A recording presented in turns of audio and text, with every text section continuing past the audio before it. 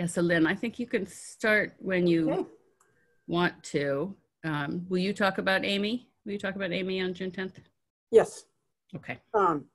Yeah, so first, thanks everybody for joining us tonight on a beautiful night in Chocorua or wherever you are. I wanted to just talk a little bit about, well, first, for those of you who don't know me, my name is Lynne Flaccus. I'm the Stewardship Director at the Chocorua Lake Conservancy. And I'm not a turtle biologist, except I am a naturalist, kind of amateur naturalist and lover of turtles. My husband would call me obsessive about turtles, but I really love turtles. So that's why I'm here. A little bit about some of the things that we have coming up at Chocorua Lake Conservancy. We have on June 10th, Amy Smugula from the Department of Environmental...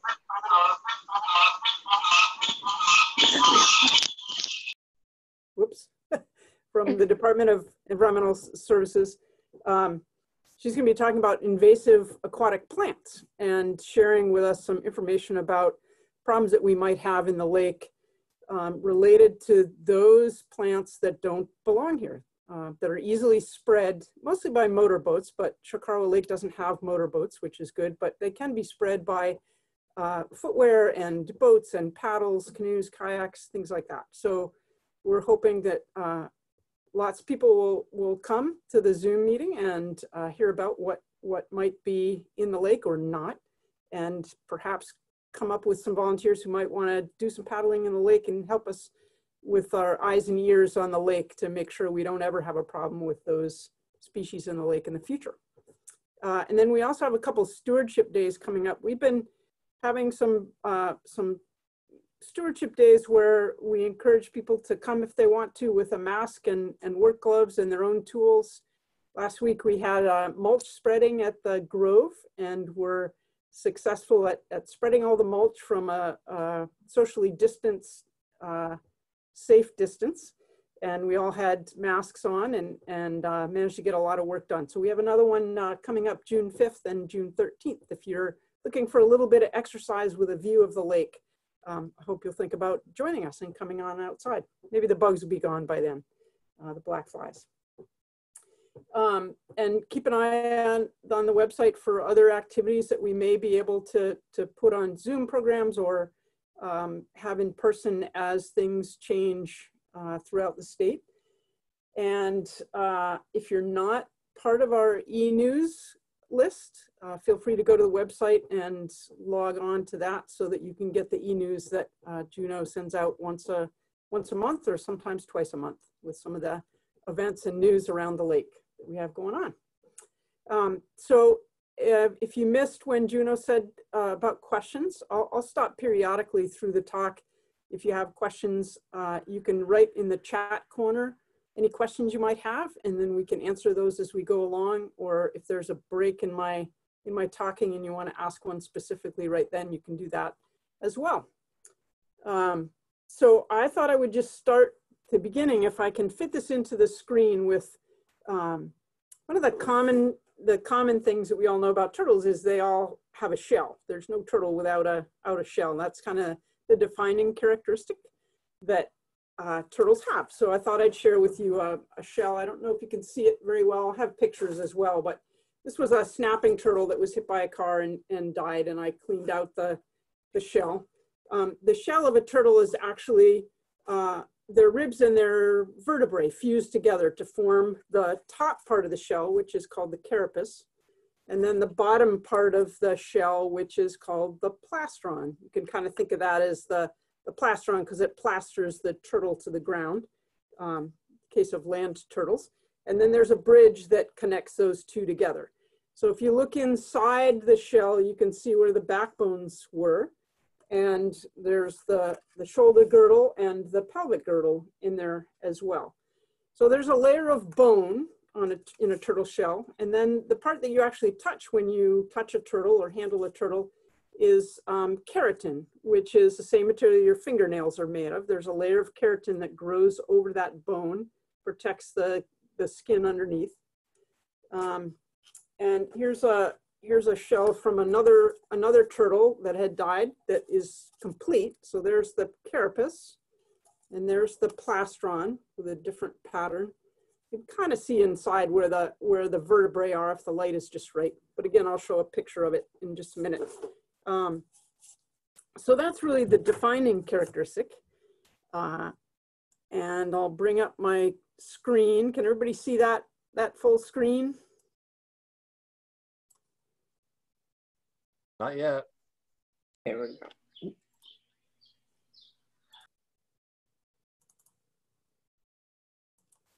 Okay, how about that?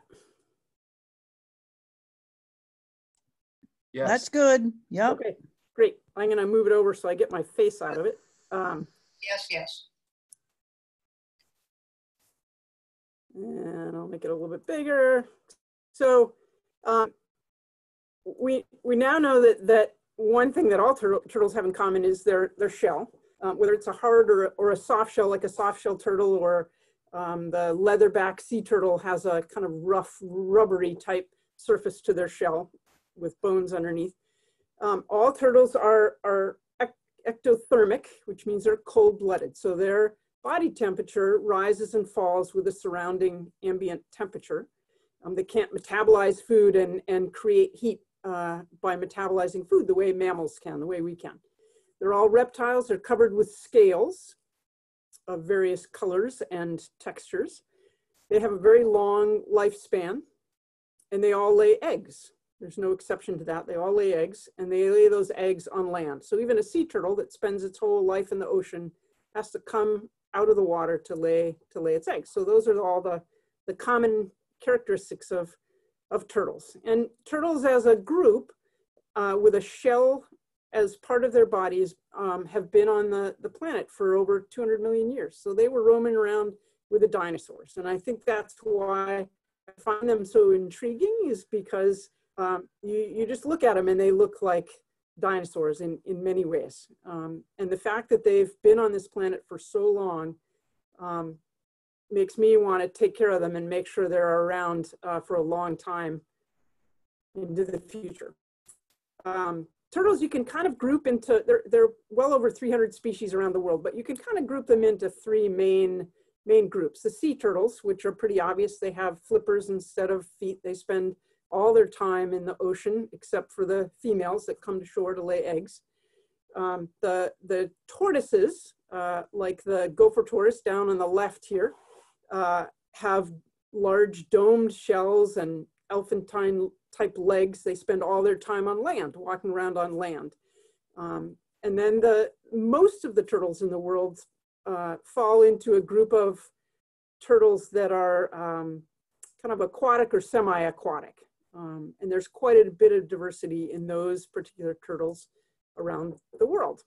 They come in all different shapes and sizes, and you know, from the biggest, like the leatherback sea turtle and the Galapagos tortoises, which are the largest turtles in the world, to small mud and musk turtles, which are the smallest turtles in the world.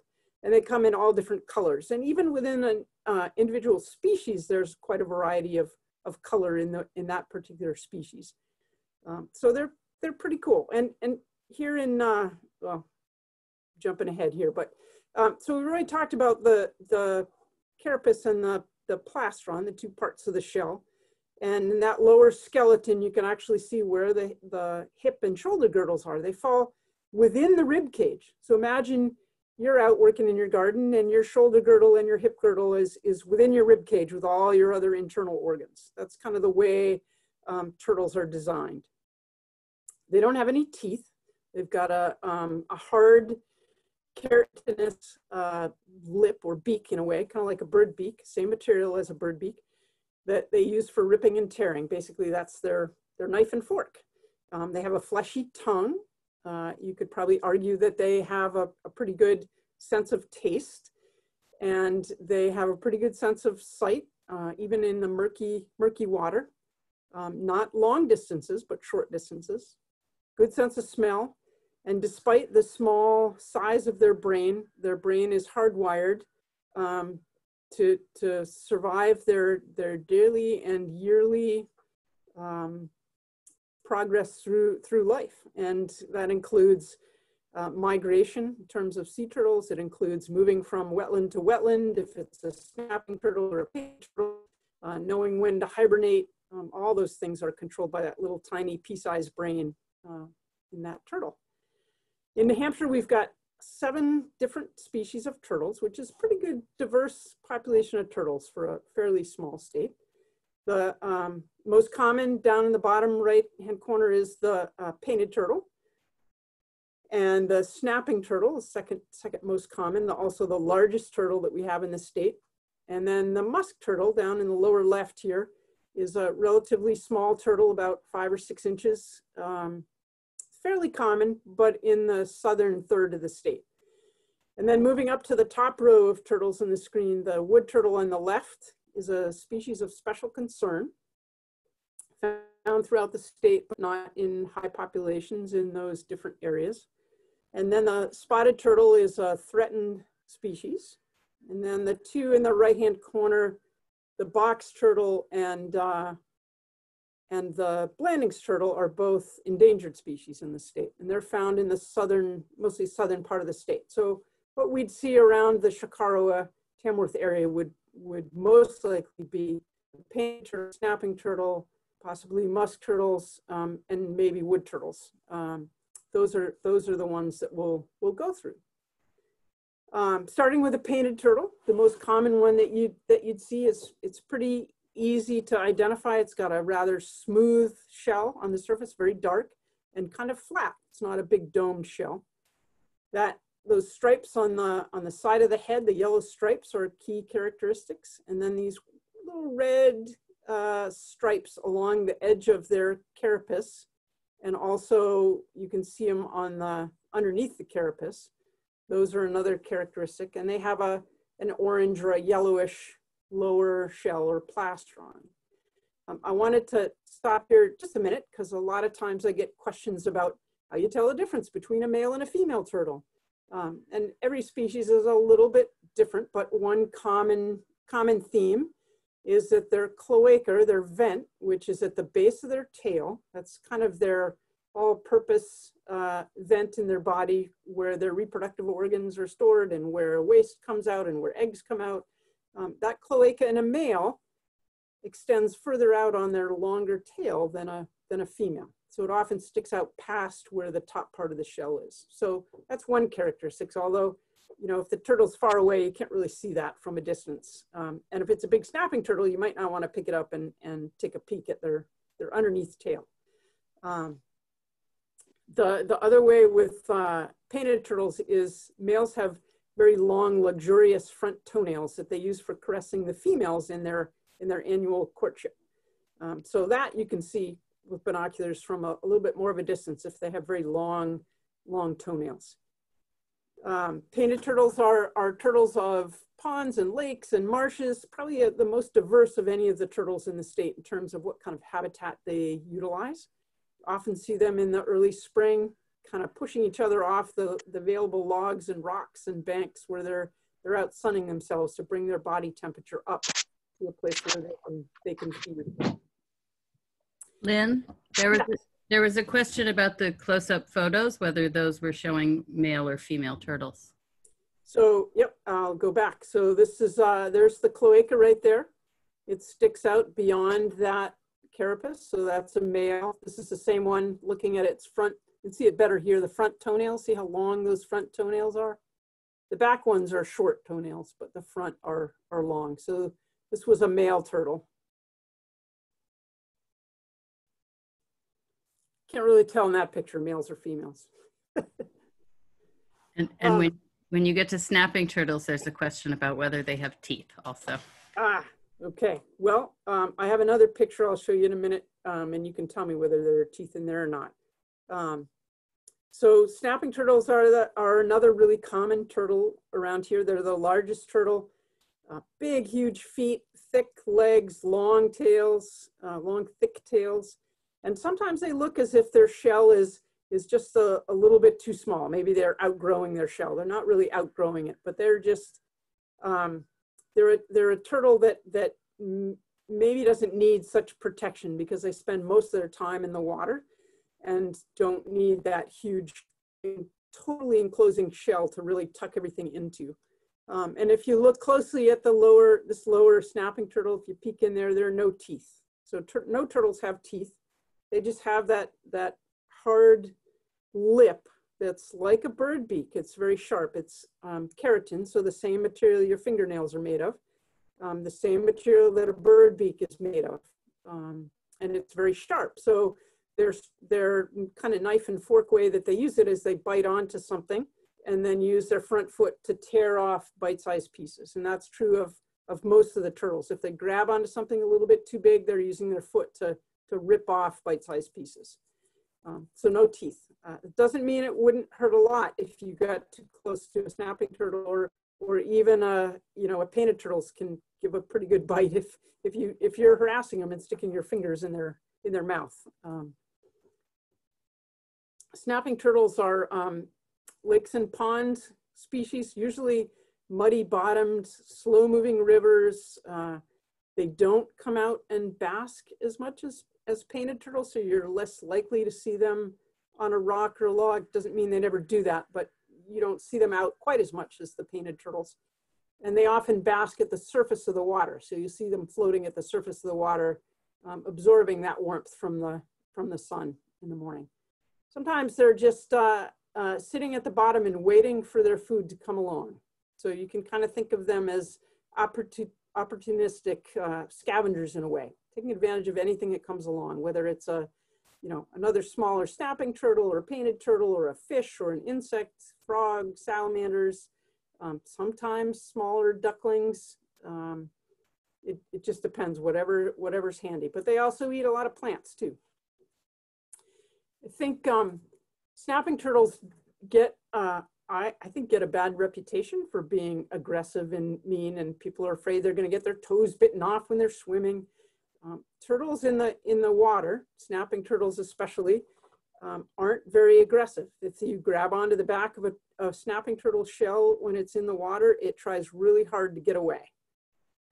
If you pull it out of the water, it's going to try and defend itself, and its only defense then is its mouth. So it will try and snap, and they have very long necks. But for the most part, they're pretty docile in the water, and they just want to find their own space. And how can you not like that cute little face? The muddy, swampy areas of lakes and ponds and marshes are shared with one of the smallest turtles in New Hampshire, which is the musk turtle, or the stink pot, which you can probably guess by that name that they have an odor to them. They have a scent gland that when you handle that turtle, your hands will smell pretty icky afterwards. They often are covered with algae, so you don't often see the pattern to the shell or the yellow stripes along the side of the head or the throat. They tend to have a kind of a domed shell, but flattens out a little bit as they age. And then their plastron is much smaller. It's not a full plastron like some of the painted turtles you saw earlier, or the wood turtle that also has a full plastron. It's just a smaller one, a lot like a snapping turtle. And like the snapping turtle, they spend most of their time in the water. They rarely come out except to lay eggs. They may bask in the sun at the surface of the water, not so much on the logs or the tree branches around the lake. The wood turtle is characterized by the bright kind of orange or red around its throat and neck and the front of its legs, which you don't always see if they have their head and their legs tucked inside. But if you're lucky enough to find one with its head extended, you can see that color, and it's very distinctive. Their bottom plastron shell is kind of an orangish yellow with black blotches on the margins of that shell. And each of those black blotches is individual to that particular turtle. So every turtle has a different pattern on its belly, which is kind of cool. If you're lucky enough to find wood turtles, then you can see the different patterns that they have on the bottom of their shell. And wood turtles are turtles of streams and rivers, as opposed to lakes and ponds and marshes. Rocky, sandy, gravelly bottomed streams with big riparian or upland areas that they spend quite a bit of time on in the summertime. So in this upper wood turtle one, you can see that kind of golden colored, kind of sculpted shape to their top shell. Makes it perfect camouflage for lying on the bottom of a stream or a river. And if they're sitting down there and you're walking by, you'd probably just think it was a rock you were looking at. The sunlight rippling down through the water. In the early spring, they come out of the stream to bask on the banks of the river. The bottom picture right here, I don't know if you can see where that turtle is, but it's tucked underneath the clump of alder here, right on the edge of the stream. You're walking by again, might just look like a rock, hopefully. And if you look carefully, you can just barely see its head sticking out at the top, but very well camouflaged in the early spring. And then as the summer goes on, they spend more time in the uplands as plants come out, feeding on slugs and other invertebrates and berries and green jewelweed coming up and all sorts of plants and animals in that riparian zone, and stay very well hidden in the tall plants that are growing along the stream. The spotted turtle is threatened in the state, and it's, you can probably tell by the name, spotted turtle. They all have spots. Just like the wood turtle had a different pattern to the blotches on its belly, the spotted turtles have a different pattern to the spots for each individual. So you can identify individual turtles by the spots that they have on their shell. They are a turtle of really shallow, kind of, excuse me, kind of scrub, shrub, grassy, tussocky type wetlands with a lot of sphagnum moss, sometimes extensive connected wetlands, one with the other. But the shallow water tucked away in different places is where they make their home. And they're eating a lot of the same things that other turtles do, the invertebrates, the frogs and salamanders, and the eggs of frogs and salamanders in the early spring. Oftentimes they're traveling from vernal pool to vernal pool in their home range, feeding on that wonderful new growth of amphibians and insects in the spring. And then another turtle that shares habitat with, similar habitat with the spotted turtle, excuse me, is this one, which is the Blandings turtle. Blandings turtle is an endangered species in the state of New Hampshire. Mostly at the southern part of the state is where they're found. Their characteristic is they have this high domed rounded shell, so much higher and more domed than a painted turtle. If you were to see them next to each other, the painted turtle looks much flatter than the Blandings turtle.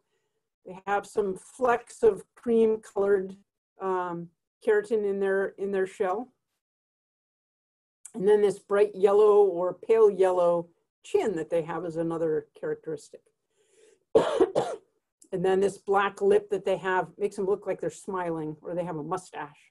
Another good characteristic. They're a fairly large turtle, around 7 to 10 inches at the most.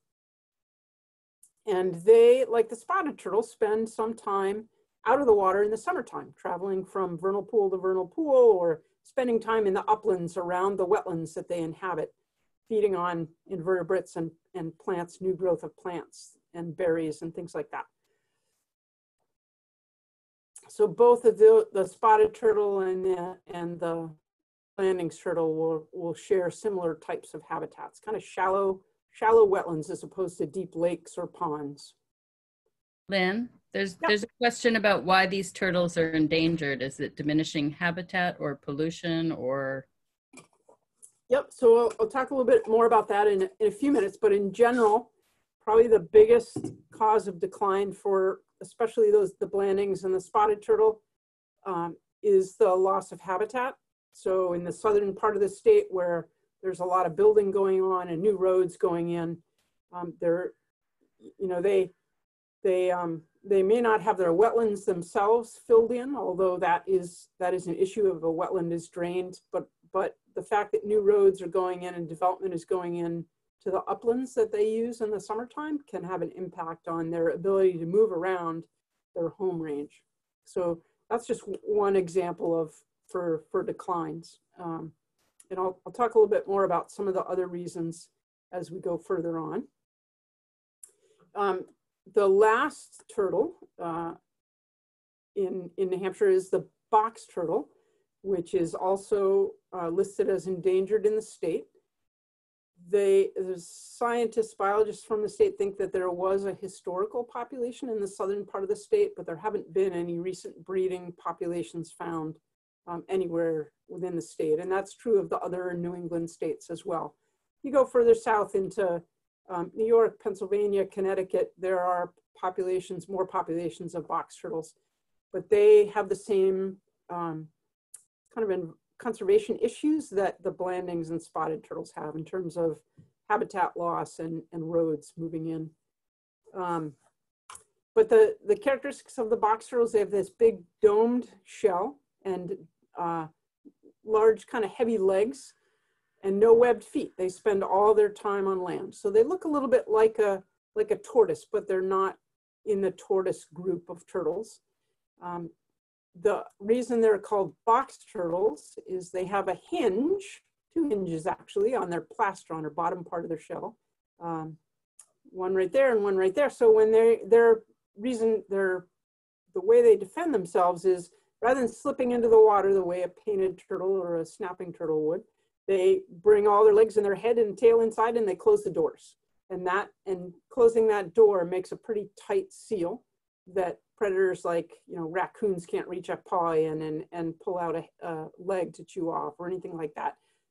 Mostly strong enough for a dog not to be able to break into the shell or get at the turtle inside. So that's their defense, which works great, for the native predators that they've always had, but not so much for a car that's driving over them or something like that. But that's their main defense. And spending all their time on land, they eat a lot of slugs and worms and other invertebrates and lots of different plants and berries and fruits like that. So they're a main omnivore. They eat a little bit of everything that they can find. And I think one of the really cool things about box turtles is they're all one species, but they have quite a few different color phases to them, and you can see a different kind of pattern and different color in their head and their legs and the back of their shell, even within the same population of box turtles. So going through the kind of the life and times of a turtle, sort of the seasonal life and times of a turtle. All the turtles, because they're cold-blooded, can't be walking around in the snow in the wintertime or skating around in the ice. So they're underneath the ice, buried in the mud or in the banks of rivers like a wood turtle, any place where they're not gonna freeze. And they are mostly kind of settled down, although there have been some studies of turtles with radio telemetry that biologists have found moving around under the ice slowly in the wintertime. They're not expending a lot of energy. Their metabolism is slowed way down. Their body temperatures drop. They're not eating much, if anything at all. And what I find really amazing is that they survive under there in the mud as an animal that breathes with lungs. They can't, in the winter, they can't come to the surface and get a breath of air. So how do they get their oxygen? So the turtles all over the world have different strategies for that, but our northeastern turtles absorb oxygen through their cloaca, or I like to think of it as butt breathing in a way. They're not breathing on a regular basis, but that's how they're getting some of their oxygen directly from the water. And then through their mouth and the thin layers of skin in their oral cavity as well, bringing water into their mouth, absorbing oxygen through that water, and then expelling that water. So again, their oxygen demands are pretty low in the wintertime, but that's how they can survive through until the ice melts and spring rolls around. But once the ice is gone, the water is still pretty cold. So most turtles need to come out and really sit out in the sun for a while and bask in the sun so that they can metabolize again and go in search of food and be able to digest that food. So out on logs, on rocks, at the surface, or in case of a wood turtle, on a sunny little bank next to the river, where they absorb that sun's energy early in the spring. A lot of times in the spring, you'll see turtles moving around from wetland to wetland. So they may have a wetland where they hibernate. They might have another wetland that they go to as their first kind of diner. You can think of it as their diner or their hotel after they emerge from hibernation. So they move around quite a bit in the early spring. A lot of times you'll see them crossing the road in May. Oftentimes it's males and females moving from wetland to wetland. And then June, the end of May into June is nesting season. And that's when you're gonna see them oftentimes crossing the road and sometimes nesting right at the side of the road. It's not so great for them. The dirt, it might be good for the eggs, but not for the mature turtles that are trying to safely get across the road. They're looking for sandy, gravelly soil that's well drained and in full sun. The sun is what incubates those eggs once they've been laid. Sometimes the places are few and far between enough that you'll get several turtles nesting in one place. They often will dig multiple nests, fake nests to either confuse the scavengers that might be looking for a tasty egg morsel to eat, or perhaps just looking for the right kind of soil and the right condition to deposit their eggs into. They, the females dig the holes entirely with their back legs. They never look around and figure out how deep it is. They just do everything by their back legs. And once they feel that that cavity is deep enough, they deposit those eggs into the hole, cover it back up with their feet, pat it down with their plastron as they walk over it and try to cover up the signs of a nest, and then walk away. And they just leave the eggs there. That's true of all the turtles that we have in New Hampshire. There are a few turtles in other parts of the world that are known to watch over their nests for a short period of time after they lay their eggs, and then leave them to hatch on their own. The number of eggs that a turtle lays depends on the species. Often it depends on the size. So something like a musk turtle or a spotted turtle, the smallest turtles, will maybe lay 5 to 7 eggs. Something larger like a snapping turtle can lay 40 to 60 eggs. Obviously, the sea turtles are laying hundreds of eggs or thousands of eggs. So the eggs are vary in size and shape. These are snapping turtle eggs, which are about the size of a ping pong ball. Kind of almost the same texture too. They're a parchment texture as opposed to a hard shell like a chicken egg. They sit in the ground for anywhere from 60 to 90 days, but it really depends on the temperature of the soil. Warmer temperatures make the embryos develop more quickly. That's true of most reptiles, not just turtles. And this upper picture, this young snapping turtle coming out of this egg, these were artificially incubated eggs. The eggs were at the surface of the soil. When turtles hatch out of their eggs, you don't actually see the eggs they're coming out of. You might see them come out of the ground, but you won't see them come out of the eggs. And oftentimes snapping turtles and painted turtles, if they hatch way late in the fall, will hatch underground and stay underground for their first winter, which I think is pretty cool. They can survive underground under winter as baby turtles without ever having eaten anything, go into hibernation. They have an incredible freeze tolerance. So if there's a frost level at where that nest is, they survive that. And then they hatch out in the spring. They come out of the ground in the spring, which is pretty cool. Oops. One of the other really cool things about baby turtles, this is true of a lot of reptiles, is that the sex determination of the growing embryos is determined by the temperature in the nest rather than genetics. So the warmer nests tend to result in females. The cooler nests result in males. Depends on the species. There's quite a variation in the different species.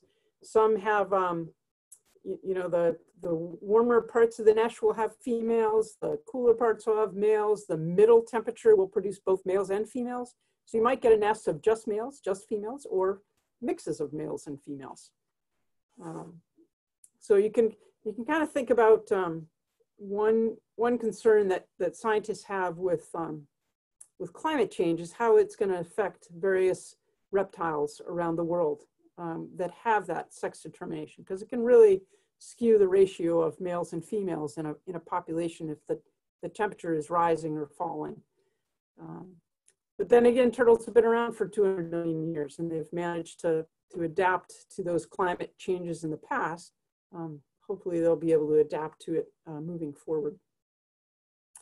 Unfortunately, a lot of the eggs never make it to hatching because we have a bunch of scavengers like foxes and skunks and raccoons. There are more of those around in urban areas. And so a lot of times you can be walking down the road and see bunches of nests, turtle nests that have been dug up by these critters, just looking for a tasty meal. And those turtles won't make it. So a lot of young turtles never hatch. They never make it out of the eggs. And then once they hatch, they're pretty small. The one on the left is a painted turtle, size of a quarter. The other two are wood turtles.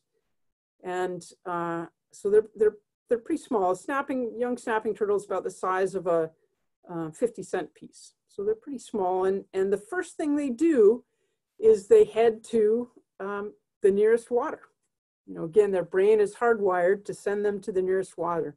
Whether they find that because of the increased humidity in a certain direction or the illumination of light around a wetland area, there are all sorts of different theories about how they find their way. Sometimes they have to go great distances. Some females go as far as a mile to lay their eggs, and those young turtles have to find their way to another wetland. And along the way, of course, there's all sorts of things that will look for them to eat.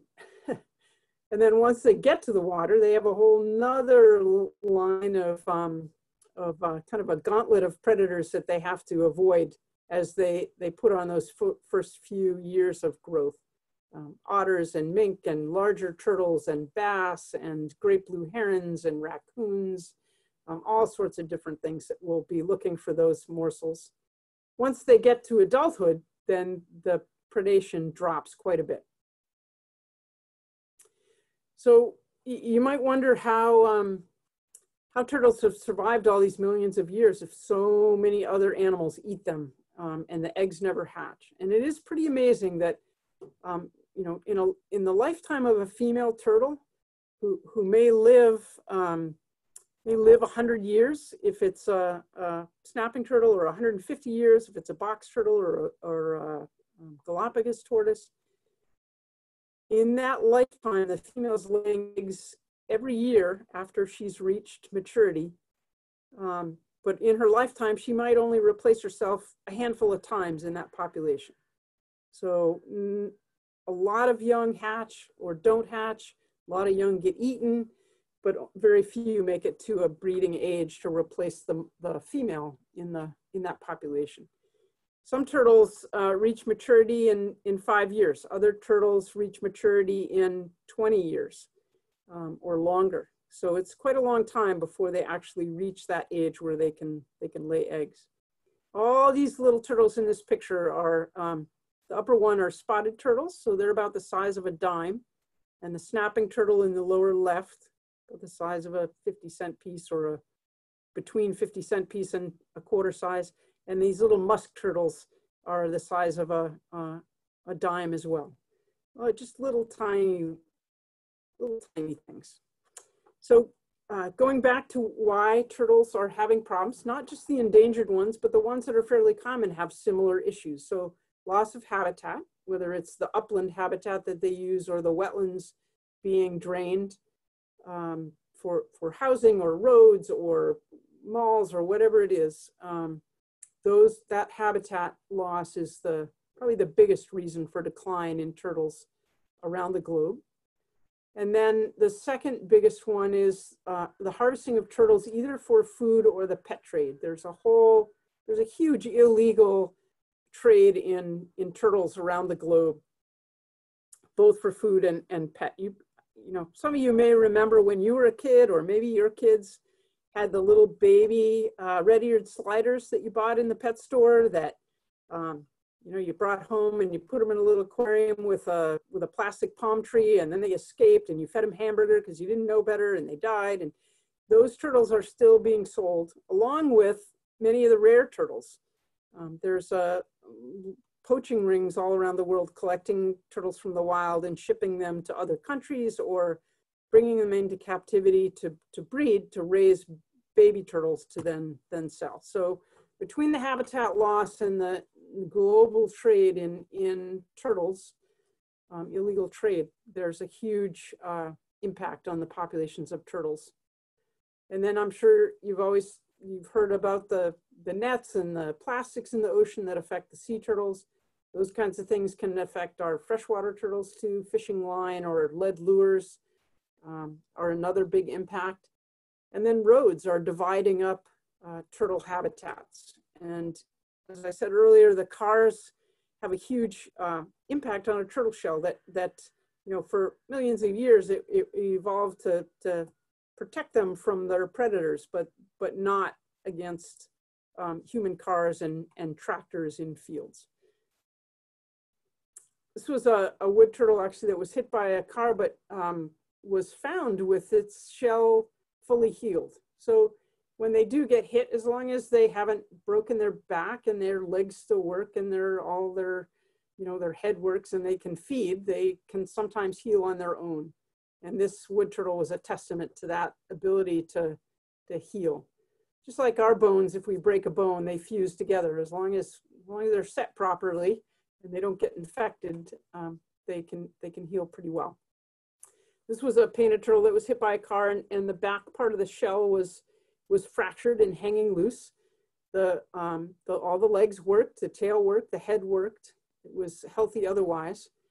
And it just needed a little bit of time to bring those pieces of shell together and have the edges of the bones touch each other so that tissue could regrow. So a little bit of wiring and some tape and a few months in rehab, and that turtle was good to go after those wires and everything was removed again after it was healed. So what can you do to help turtles?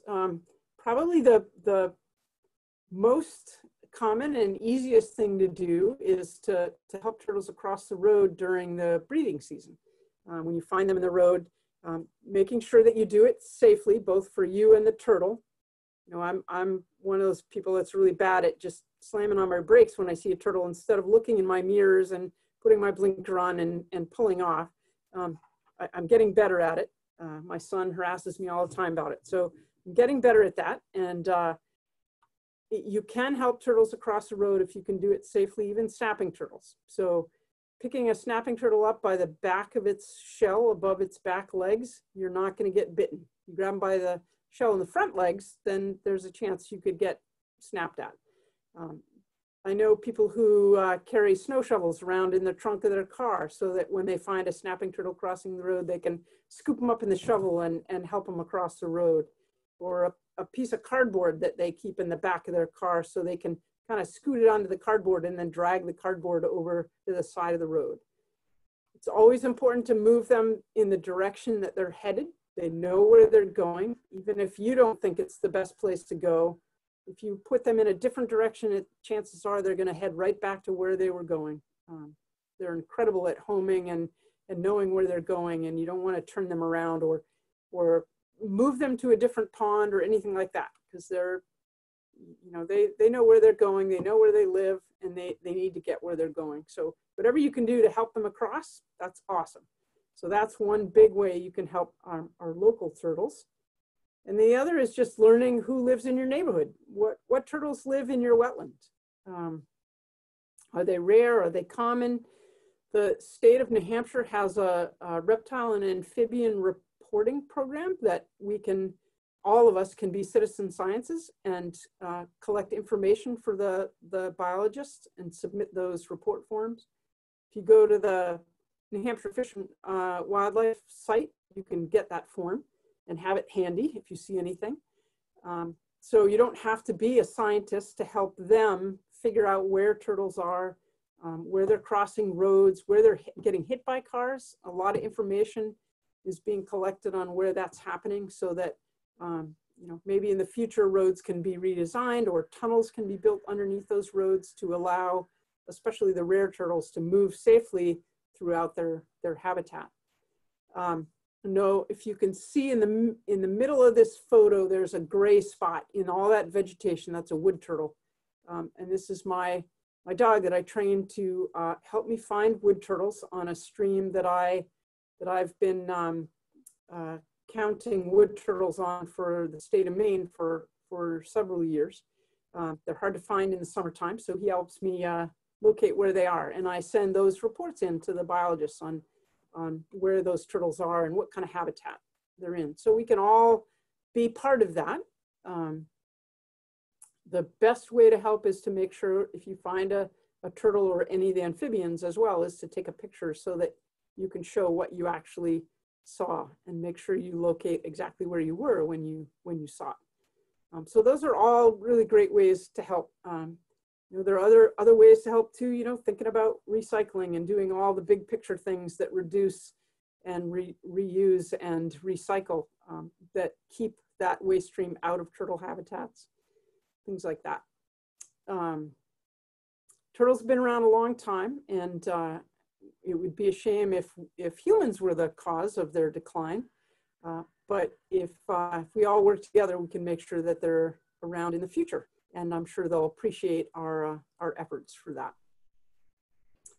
So that's about it. I'm wondering if there are any other questions that anybody had. Can I share a few that are in the chat box first? Yeah. Do they have social relationships with other turtles other than mating? Do they recognize other turtles? Do they have any relationship with their young? They don't have any relationship with their young because they've deposited their eggs, and most of the turtles never sit around and guard those eggs at all. So there's no relationship with their young. I'm not going to say that they might not recognize the smell of a young turtle in a wetland. I don't know enough about that part. I think probably in captivity there are turtles that have some sort of social relationships. But for the most part, turtles are independent in the wild and only come together during that breeding season. I think, as I said, with the painted turtles, that's the most social you'll probably see is painted turtles all lined up on a log, all sharing that space to get warm in the sunshine. There's a question about whether they spread disease. So they can. So the red-eared sliders that were sold in pet stores and still are sold in pet stores and online can spread salmonella. That was an issue with the red-eared sliders. When I was a kid, you could get really tiny ones, little ones that were 50-cent size piece. Now there's a law that says you can't sell them less than 4 inches so that little kids can't put them in their mouths. But there is a risk of spreading salmonella, and they like any wild animal, they would have parasites or they could have diseases, mostly bacterial. But I don't know about any viruses or things like that. One of the concerns with turtles in the pet trade is recently people who buy turtles as pets don't realize that they can live a really long time and they get tired of taking care of them. So they release them into the wild where they don't belong. And sometimes turtles can have diseases that are specific to turtles, not necessarily spread to people, but specific to turtles. And if they're released into the wild, they can introduce those diseases or those bacteria into the wild population, can have an impact on that wild population. Do they make sounds? They don't have any vocal cords, so they don't make sounds that way. You'll often hear them hissing, and that is a result of when they draw their head back in quickly. It forces the air out of their lungs, but they don't have any vocal cords, so they don't make sounds in that respect. And then there was a question from Crystal. They adopted a painted turtle, and it's the size of a quarter, so they can't tell if it's female or male yet. Do you know when they'll be able to, and can you tell ever by the length of the tail?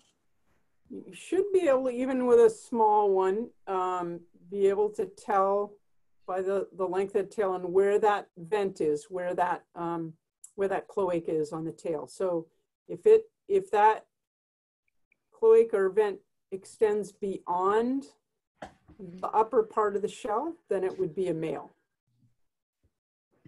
But it may, it might be a little hard to tell when they're that little. You might be able to tell, but painted turtles get to be mature when they're probably about 3 or 4 inches. Are there other people that would like to ask questions out loud? Lynn, maybe you could stop sharing your screen and then people's, Yep. Yeah. Yeah, Ken Smith here. Hi, Ken. Hey, how are you? Good. So just 2 quick comments, actually. For anybody who hasn't already seen, and Lynn and Juno, I'm assuming you guys have, there's a snapping turtle that, as far as we can tell, basically lives about 3 or 5 feet below the little lakeside of the Narrows Bridge. And it grabs onto a couple of rocks, and it sits there, and it waits for whatever prey might come through the channel of the Narrows Bridge. It's there every time we go.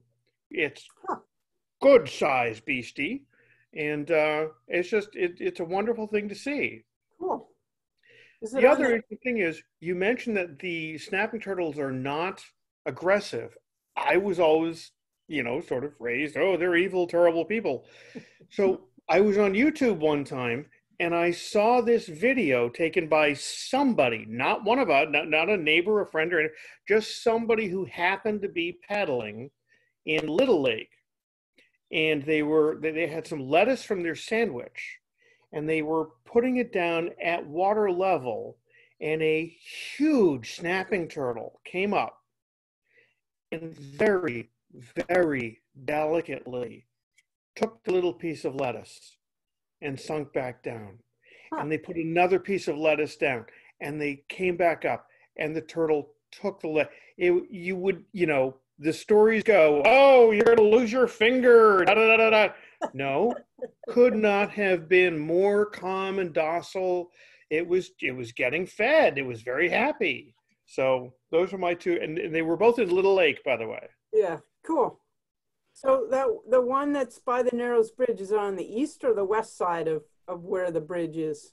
On the Little Lake side, the southern side. Right, but so if you're facing into Little Lake, is it on the left or the right of the bridge, or is it right in the middle of the channel?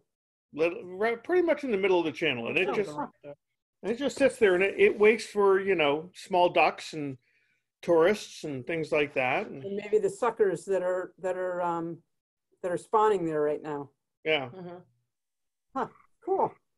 There's a couple more questions in the chat, Lynn. Can you see them, or you want me to read them? Let's see, how big snapping turtles can grow. So about 2 feet, they can get to be about 50 pounds. So they're good size. 2 feet, a little bit more. There's some, I've seen a really big, one of the biggest snapping turtles I've seen in Chocorua Lake. It's pretty amazing. So can turtles be helped by providing sandy areas away from roads for them to lay eggs? That's actually a great question, and yes. There are, if you do a bit of a Google search, you can find instructions on what kind of ways to set up something like that. I think it's a little bit hard because the turtle has to find that particular spot. And most adult turtles already know where they're headed and are familiar with the place that they're going to nest. But it's kind of like bat boxes. You know, you can put up a bat box and it won't get used for years and years, and then suddenly there are bats in it. So it may be a little bit like that. But there are biologists that are working on ways to do that in places where there is a lot of development in order to prevent turtles from having to make those crossings of roads. So that's a good idea. Great question.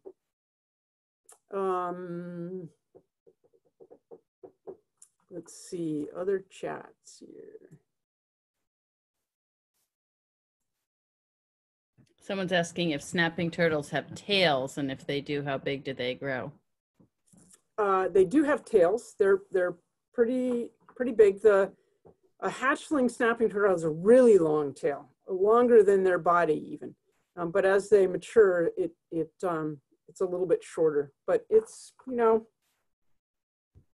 it's probably, well, that doesn't really tell you that distance, but they're pretty long tails. It's a good characteristic to define them by. And you should never pick up, if you're helping a snapping turtle across the road, never pick it up by its tail. That would be a lot like picking up your dog or your cat by the tail. It still has the same sort of impact, even though it looks like they're just attached to the shell. Miriam, do you have a question? Can't see where they've gone now.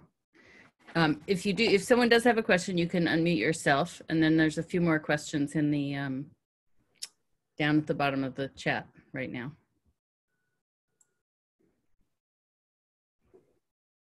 Yeah, Lynn. Yep. I wrote a question. I swim in Chocorua Lake. Am I likely to be attacked by a snapping turtle? If so, what can I do about it? No, I think you're very unlikely to be attacked by a snapping turtle. They usually go the other direction. Oh, that's good to hear. And your toes don't look that appetizing. I think they know that they're attached to a bigger thing than they can. Yeah, I've seen one when we lived on Silver Lake. It just dragged the poor duck down. You know, yeah. It just came along and just pulled it down. I suppose it drowned it. Yeah, that's what they will do that occasionally with larger animals that they can't swallow whole. So they'll pull it down, stick it under a log, and then tear off bite-sized pieces. So they eat both vegetables and meat. Yeah, and a lot of carrion too, dead things that they find, and fish and things like that. So they have a reputation of eating a lot of ducks. I think that's very few and far between. Scientists who study the turtles and have found turtles and opened up their stomachs and looked at the contents of their stomachs, don't find any of those loons or ducklings or things like that. Well, that's interesting, because I used to see ducks with, a large brood of ducklings, and then later there weren't so many, and we sort of assumed that they'd been consumed by the turtles. Right. Yeah. I don't know. There are so many things that eat ducklings that predators, yeah. I do see a question here about endangered in New Hampshire. With turtles in other regions as a whole, they may not be endangered. Is there actual counting to determine endangerment in individual states? That's an attempt that all the states do, and a number of the New England states especially are working together in working groups on the full range of box turtles or the full range of wood turtles. And that's where, biologists go out and do as much as they can, but they can't be everywhere all the time. And that's why a lot of states have these just highlighted that word, citizen science type projects where, people report turtles that they find and take pictures and send them in, because they'll end up finding them in places that they didn't think they were before. So it's really important for, if we're all keeping our eyes open, that really helps the biologists. And there are different ways that biologists search for turtles. Dogs are used for a variety of different turtles. There's biologists in Massachusetts and Connecticut using dogs to find box turtles. They put radio telemetry on them, follow the females to nesting sites, and then watch the nesting sites to see how many young actually survive, at least hatching. They can't always follow them into the water, but there are lots of different ways that they can study that. But the more regular people like us can keep an eye on things, it really helps them out to determine how they're doing within their ranges.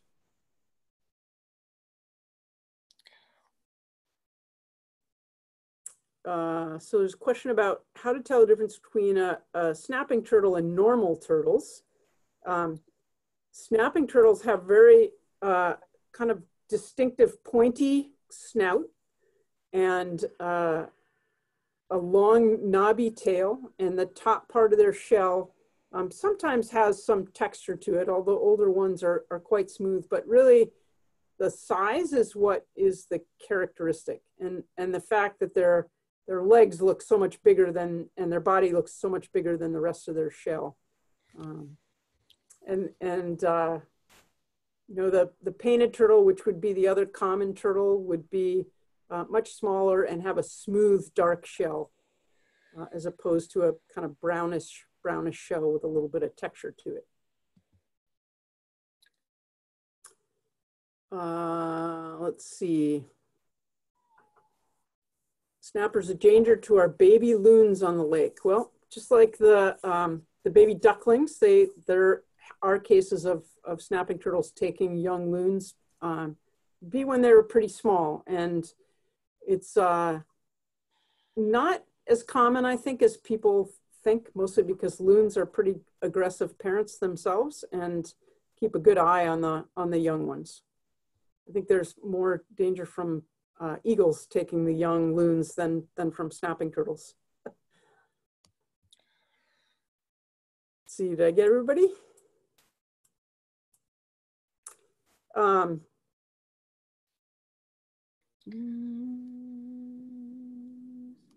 think I got everybody.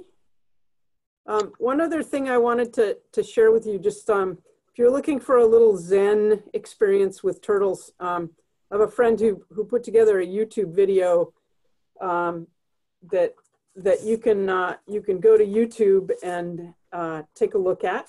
It's called Snappers in the Garden.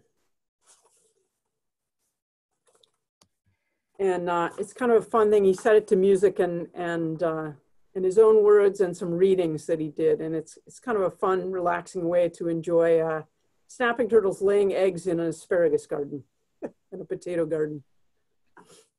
We can link to that in the next e-newsletter too. Okay, that sounds good. And Johanna's getting some good praise for her turtle Zoom background.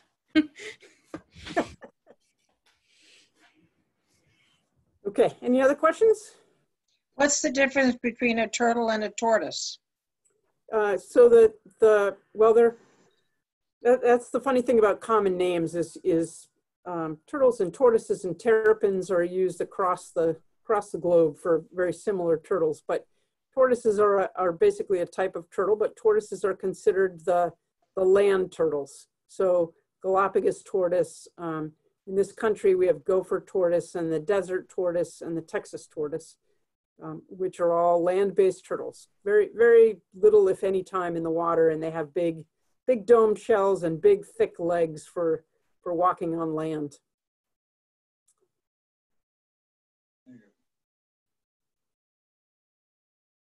Any other questions? All right, well, thanks so much, everybody, for joining us. And Thanks for coming. Thank you. keep your eyes open for turtles this summer, and especially on the road in the next month. Turtles rock, and so do you. Thank you, Lynn.